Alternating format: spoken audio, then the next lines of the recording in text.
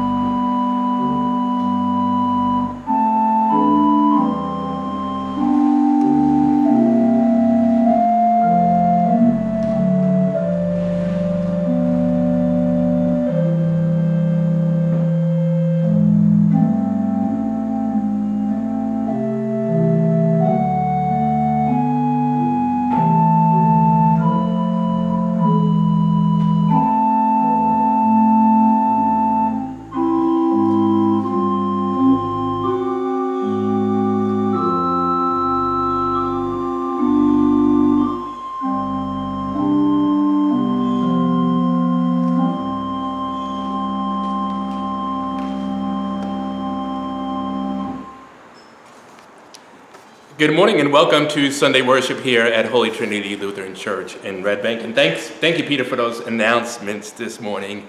God's blessings be with everyone who is gathered with us online this morning. And I pray that God's blessings to be with you and as we start out our week together. So friends in Christ, let us begin our worship this morning by taking a few moments to confess our sin, but also, friends in Christ, hear the promise of God's love, mercy, and forgiveness toward us.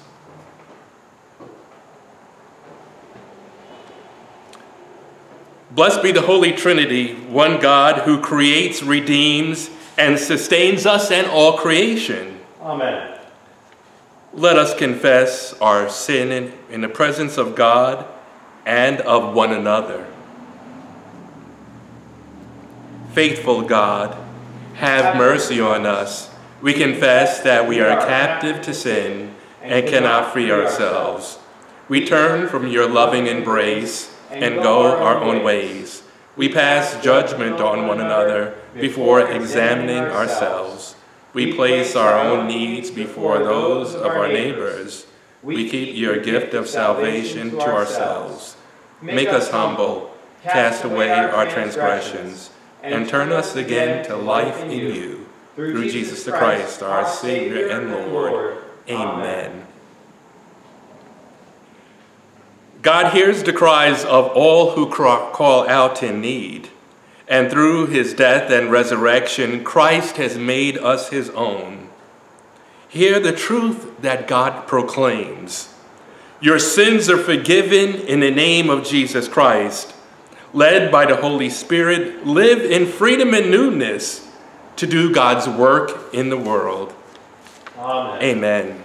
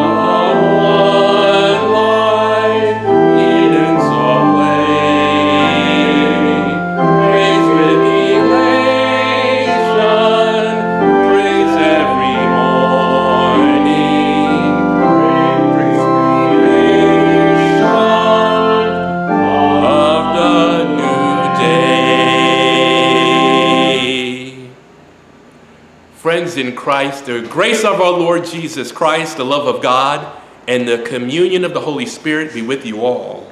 And also with you. Let us pray. God of love, giver of life, you know our frailties and failings. Give us your grace to overcome them.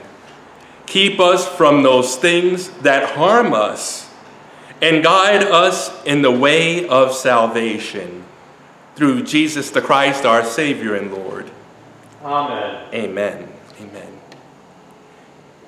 People of God, our scripture text this morning, we will take a few moments to review those at this time.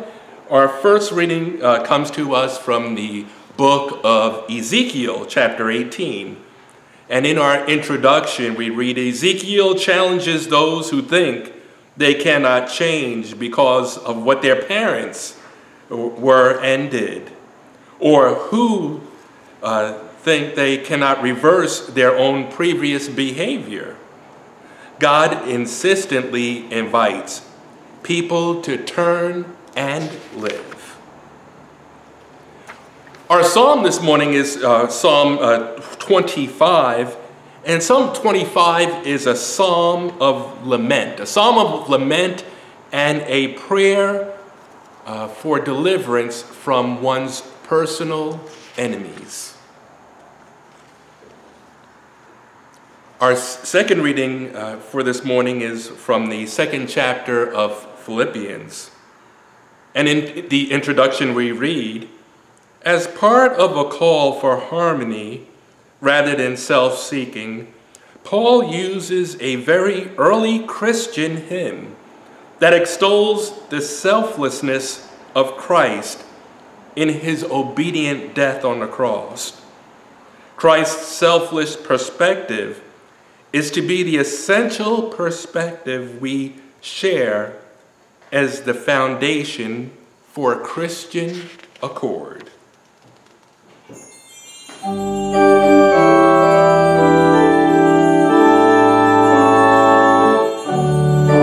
Hallelujah, Lord, to whom shall we go? You have the words of eternal life. Hallelujah, hallelujah.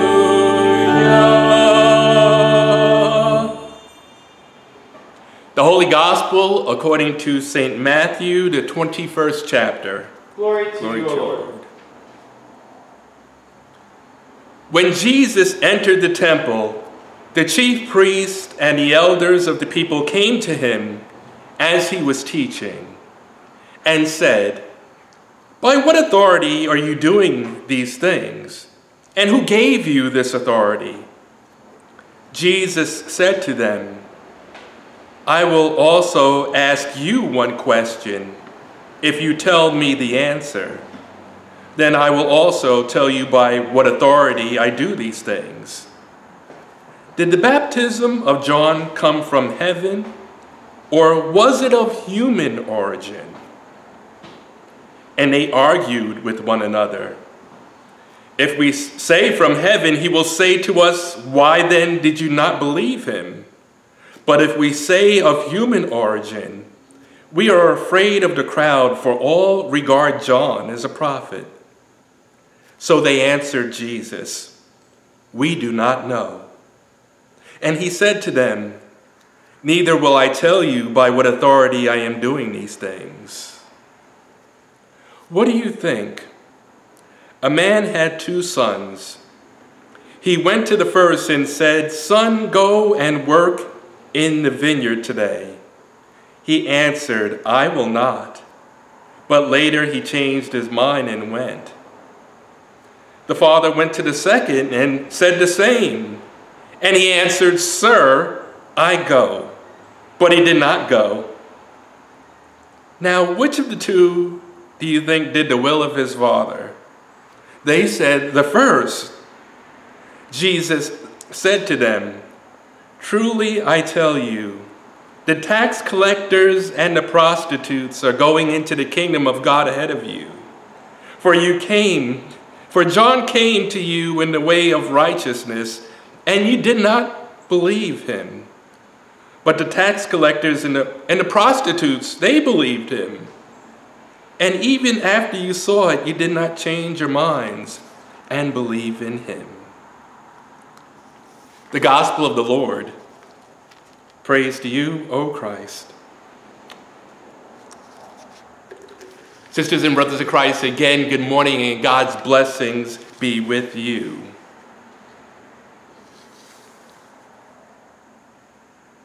To those I may have wronged, I ask for your forgiveness. For those I may have helped, I wish I could have done more. For the many I neglected to help, I am truly sorry. To those who helped me, I am deeply grateful. This prayer and many others are going to be prayed by our Jewish neighbors as they celebrate the most holiest time in the Jewish year, known as Yom Kippur. Many of you may recall just last week, the persons of Jewish faith celebrated the New Year, Rosh Hashanah, and this evening they will be celebrating a holy time in the Jewish faith known as Yom Kippur, a time of prayer, a time of fasting, and a time of asking forgiveness from God. I guess Yom Kippur could be likened to our Christian season called Lent. When I was younger, I didn't know a lot about the Jewish faith. To be honest with you, I just knew that the men walked around with a little beanie cap on their heads, and that Jewish people didn't eat pork. As a matter of fact, I can remember, as far as not eating pork, I can remember a commercial many years ago, probably it was in the 1970s, and some of you may recall, it was a commercial where for Hebrew National Franks. And if you can recall, in the commercial, there was a gentleman who was dressed up in a costume looking like Uncle Sam, and he's holding a hot dog in his hand, and all of a sudden a voice comes from who knows where during the commercial, and it says the government gives people permission to make hamburgers from frozen beef, and we don't. The government gives people permission to make these hot dogs using artificial color. We don't. The government gives us the opportunity, it gives us permission to use meat byproducts. We don't. And then it ends by saying the government gives us permission to use in our hot dogs non-meat fillers. We can't. And then the commercial ends by saying we are Hebrew national and we have to answer to a higher authority. In our gospel text this morning from the 21st chapter of St. Matthew, we hear some of the religious leaders coming to Jesus and saying, by what authority are you doing these things? Earlier on in the 21st chapter of Matthew's gospel, Jesus has this triumphant entry into Jerusalem. You see, in Matthew's gospel, by this time, he's coming to the end of his journey. He's coming to the end of his journey. He's coming toward the completion of his mission work. He's journeying to the cross. And in this 21st chapter, Jesus enters the city of Jerusalem, also known as Jesus' triumphant entry. And one of the first things that he does when he enters into Jerusalem is he clears out the temple. He sees the people in the temple. They're selling doves and doing all sorts of ungodly like things in the temple. And Jesus, in a fit of anger, goes in and throws over the money changers' tables, and coins get scattered all about on the floor. And he tells the people, get out, because you're turning my Father's house into a den of robbers. Well, in our gospel text for this morning, we find Jesus again entering into the temple. And the people are probably looking at Jesus and saying, well, we know what he did when he came in here last time. Well, you know what? We have a question for him. And they go to him and they say to Jesus, by what authority are you doing these things? And then all eyes are on Jesus for his answer. And Jesus responds by saying to his hearers, did the baptism of John come from heaven, or was it of human origin? And I could just imagine the religious leaders saying to themselves, well, what are we going to say? Because if we say that it was from heaven, Jesus is going to say, well, why didn't you listen to him? But if we say it was from human origin, we're going to get the people upset because they believed that John the Baptist was a great prophet. So they go back to Jesus and they say to Jesus, well, we don't know. We don't know if it was from heaven or if it was from human origin. And then Jesus responds by saying, well, I'm not going to tell you where I get my authority from. And then that goes into the sort of like the second part of our gospel reading. Because like Jesus always does, he finds a way to turn an event into a teaching moment. And Jesus says to his hearers, what do you think in this story? What do you think? A man had two sons, and he instructed them to go out and work in the vineyard. And the first son said, I'll go out and work in the vineyard, but he didn't go. And in our story, the second son, he says, I'm going to go out and work in the vineyard, but he didn't go. And then Jesus turns to the chief priests and the elders and the other religious leaders and says, who do you think did the will of the Father? Who do you think was the son who obeyed the Father? And they all responded by saying, It was the first son who did. And then our gospel story ends with Jesus saying, you know what? The tax collectors and the prostitutes are going to get into heaven ahead of you because you did not believe his message. What was the message that Jesus was trying to teach the people this morning?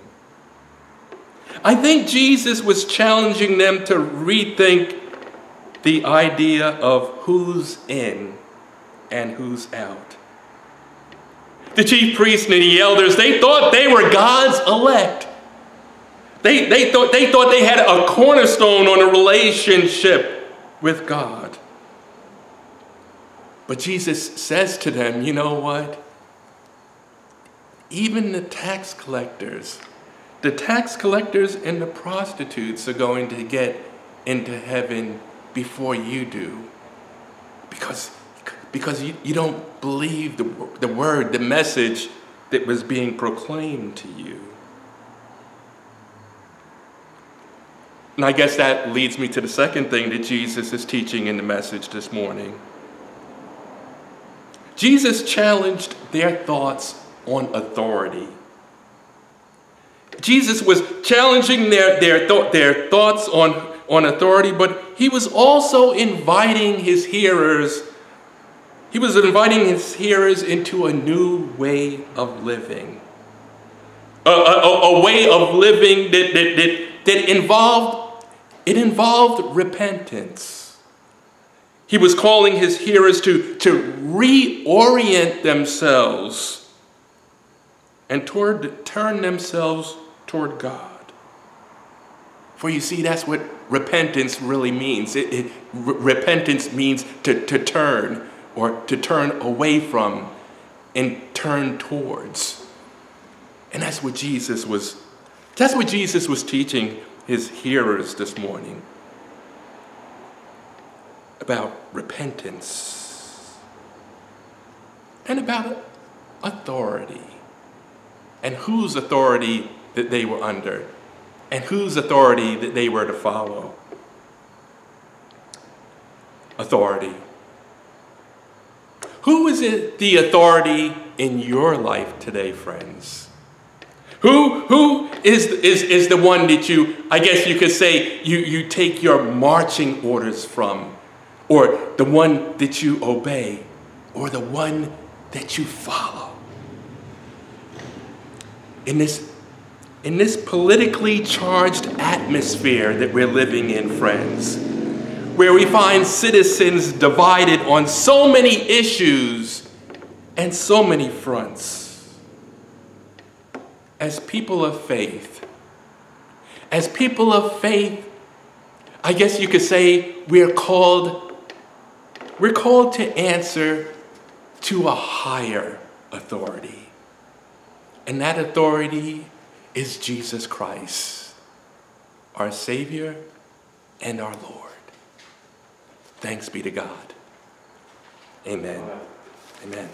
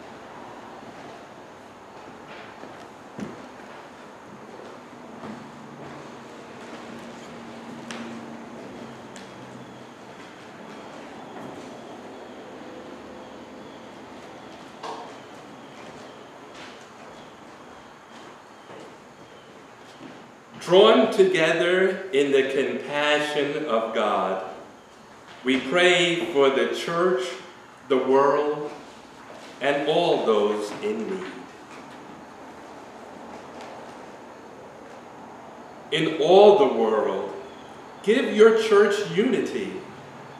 Inspire all the baptized with the mind of Christ. Where the church is powerful and where it struggles, shape us with humility and obedience, so that your love may be at work in us. Lord, in your mercy, hear our prayer. Your Son took on all of bodily life in our world, even to the point of death. Preserve and keep your creation, O God. Mend and redeem places that are polluted and damaged, so that all of creation confesses you as Lord. Lord, in your mercy, hear our prayer. Turn the nations toward life.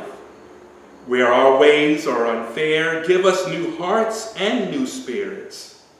Where sin permeates our cultures and institutions, change our minds and teach us to trust your authority.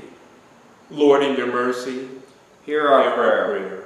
Our lives are yours, O Lord. Relieve the suffering of those who are ill in body, mind, or spirit. Defend the lives and welfare of children who are abused or neglected, hungry or exploited, bullied or lonely. Lord, in your mercy, hear our prayer. Turn this congregation away from our own interests toward the interests of others. Fill us with your compassion and sympathy. Bless ministries of care in our community. Make us into signs of your mercy and justice for our neighbors. Lord, in your mercy, hear our prayer. We pray for the needs and intercessions of our church, our community, and our world. We pray, O God, that you give strength and courage to those who are sick, shut in, and for all who are in need. And we most especially pray for Terry, Martha, Gail, Jennifer, Don, Doug, Grace, Bruce, Karen, Judy, Rob, AJ, Velma, Jean, Myra, Kathy, Phyllis, and Valda. We pray for Valda Grinbergs and her family. We pray for Jamsetta, Kathy, and family. For Delois and family. For members of the armed forces around the world and for their families. We pray for all who work in healthcare, for essential workers, and for all persons dealing with the COVID-19 pandemic. We pray for students and faculty who return to in-person learning and for the schools that they learn in. We pray for our community and for our community leaders. We pray for towns and cities across our country that experience protest, upheaval, and unrest. We pray for our Jewish friends and neighbors who celebrate Yom Kippur. We pray for families and friends of our church, Holy Trinity Lutheran Church. And we pray for the ministry of our church and for the ministers within it. Lord, in your mercy, hear our prayer. Thank you for those who have gone into the kingdom ahead of us, tax collectors and prostitutes, likely and unlikely, obedient and slow to learn. By their witness, teach us to confess Jesus the Christ as Lord in our life and in death. Lord, in your mercy, hear our prayer. All these things and whatever else you see that we need, we entrust to your loving mercy and care. Through Jesus the Christ, our Savior and Lord. Amen. Lord, remember us in your kingdom and teach us to pray. Our Father, who art in heaven, hallowed be thy name. Thy kingdom come, thy will be done, on earth as it is in heaven. Give us this day our daily bread, and forgive us our trespasses, as we forgive those who trespass against us. And lead us not into temptation, but deliver us from evil. For thine is the kingdom, and the power, and the glory, forever and ever. Amen. Amen.